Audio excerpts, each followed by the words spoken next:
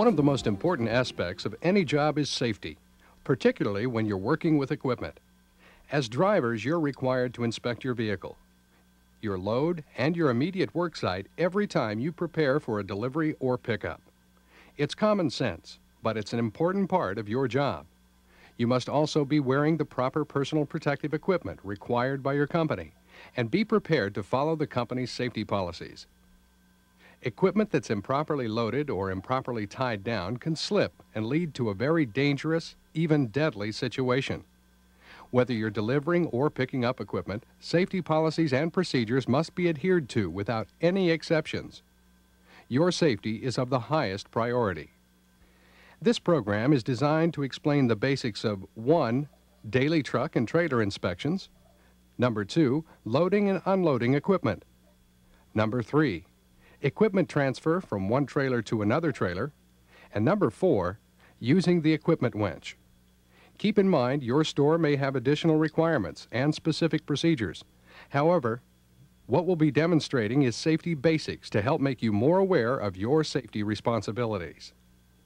First, let's begin with the required daily truck inspection. The inspection must be completed daily and the results reported to your supervisor for proper documentation and correction of any hazard noted.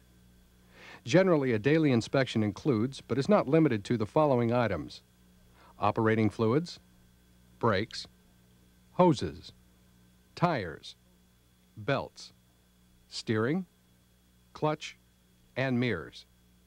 Emergency equipment such as wheel blocks, first aid kit, traffic reflectors, and fire extinguisher must also be inspected for serviceability. Part of your responsibility is to check your personal protective equipment before starting your shift. Make sure you are wearing steel-toed shoes. Have your eye face protection, gloves, hard hat, safety belt, and lanyard, and any other protective equipment required for your job. Remember, jewelry such as rings, necklaces, and earrings cannot be worn while on the job. Metal watch bands conduct electricity and cannot be worn. Plastic watch bands are okay.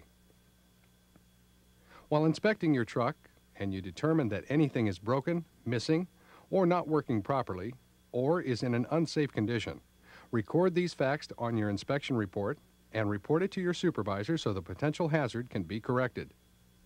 The last thing to check before loading or unloading is your immediate work area around the vehicle. Look for overhead obstructions, drop-offs, holes, ditches, and overhead power lines. Make sure the area is stable and avoid any hazardous locations or unsafe conditions that could cause serious risk to personnel or equipment. Make it a habit to complete a walk-around inspection of your truck anytime you're getting ready to move it. Besides the obvious hazards, look for low or flat tires, fluid leaks, loose lug nuts, and anything else that could be broken or missing. Let's take a look at loading and unloading equipment. Whatever type of equipment you're loading or unloading, be it small or large, caution is the word of the day. It must be loaded and unloaded safely. We won't cover every type of equipment, but let's look at some of the more common pieces of equipment that are normally loaded or unloaded and could pose the greatest risk of injury or